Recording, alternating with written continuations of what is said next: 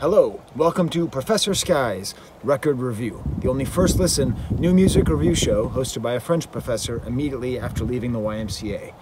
Now, I actually haven't even left the YMCA parking lot. I'm in the parking lot right now. I'm using the back of my car as a kind of rain cover, because it's the first rain, well, it's the first freezing rain, the first sleet, the first snow of the season, and I have to wear a sweatshirt to stay warm. And that is the pathetically cheesy reason that I am doing this video outside. I'm wearing a sweatshirt and I'm reviewing Earl Sweatshirt's album, Feet of Clay. Now, this is not going to be a particularly long interview. It's not going to be a particularly long video because there isn't that much to say about the album, which is not to say that it's not good. It's 15 minutes long. It's, I don't know, 6 or 7 tracks.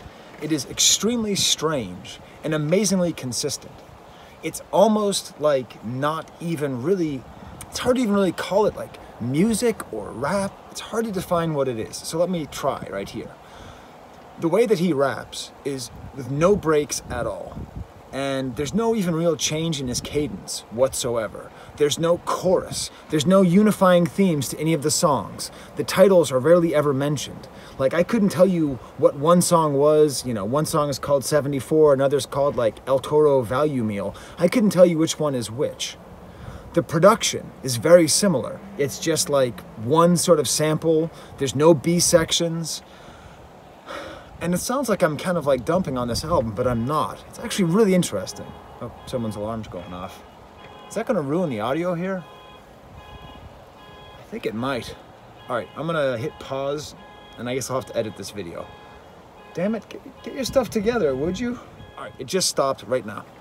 Okay, so the nice thing is that he produced everything himself. Well, not everything. A couple tracks have a co-producer. But you look at the credits, and basically Earl Sweatshirt is writing everything, he's producing everything, and so it has this weird effect. It's basically like one single note.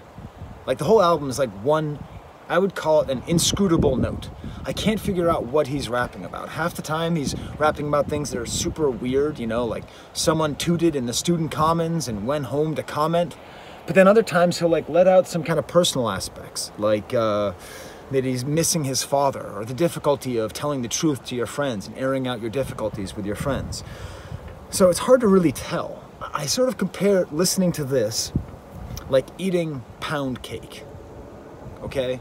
Like a good pound cake just exists on its own. And it has a uniformity to its texture, you know? Like, you're not eating a pound cake because it has frosting. You're not eating it because it has a crust. You're just eating it because of the texture and the taste that it is. That's what this album is. It is a slice of pound cake of just good rapping, very idiosyncratic, interesting rhymes, an interesting, steady, never-changing flow. Good gravy, my hands are cold. I could barely even do my whole thing. Isn't it beautiful out here, though? Like all these, they must have had to like keep the marsh there in order to have the rights to build this monstrosity. At times, like his rhyming gets like funny. Like I think, I'm gonna quote here, I think he says chuka boogaloo at one point, which I don't really know what the idea is there, but he sort of reminds me at times almost of like a sleepy ghost face. Like the way that he plays with words and with language is abstracted to the point where meaning doesn't matter. What matters is sort of sound and consonants. So what I'm gonna do now is just play you a little bit of one of the songs.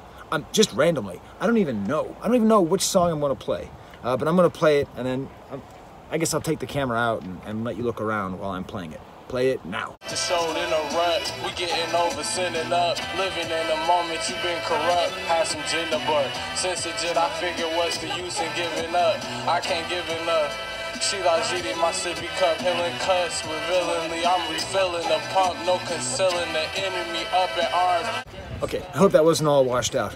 So I think what you heard there was just a good example. Whichever one I took, I might even take something randomly and just put it in there as an example of what this album is like.